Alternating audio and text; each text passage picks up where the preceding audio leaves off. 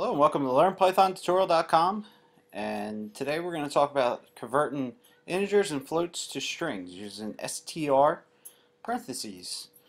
It's a string built-in function. So the syntax for this is str and then parentheses parentheses. Inside that would be your argument, an integer or a float, and we'll convert it to a string.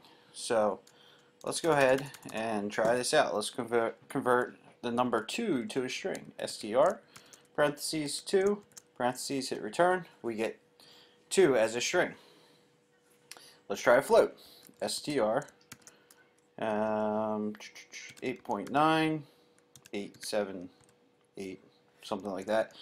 Hit return and we get a string. It's pretty straightforward. If we want to convert an integer or float to a string, we just simply use the built-in function str.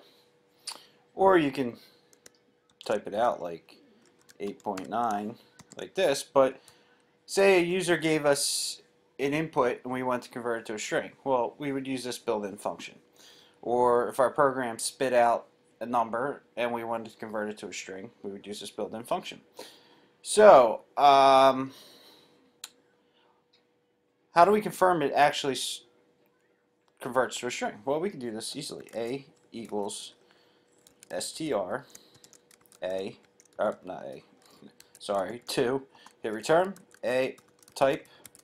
We're going to use the type built-in function. We'll return what kind of the type object it is, and hit return, and it's a string.